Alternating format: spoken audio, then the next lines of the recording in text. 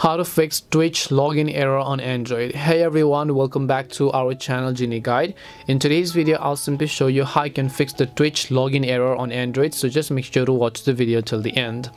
In order to fix the Twitch login error on Android, there are three main reasons why this happens. The first is of course the application issue, the other is the account issue, the third is the credentials issue.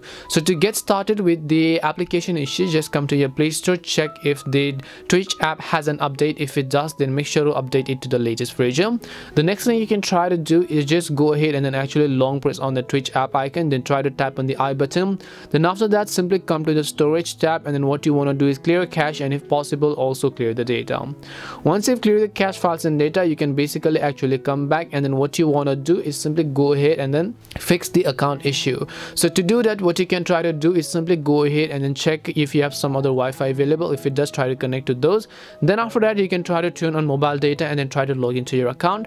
If this doesn't help as well, then what you can try to do is try to use a VPN, which is a virtual private network. The reason I'm telling you all this is because maybe Twitch has actually restricted your account and has banned your IP address from accessing its service, right?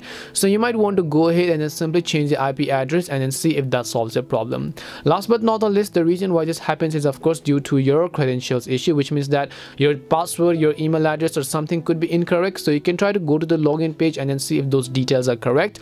If you think it is not correct, then you can go to the trouble logging in section and then try to simply reset your password or use your phone instead, in that way, and gain access back into your account.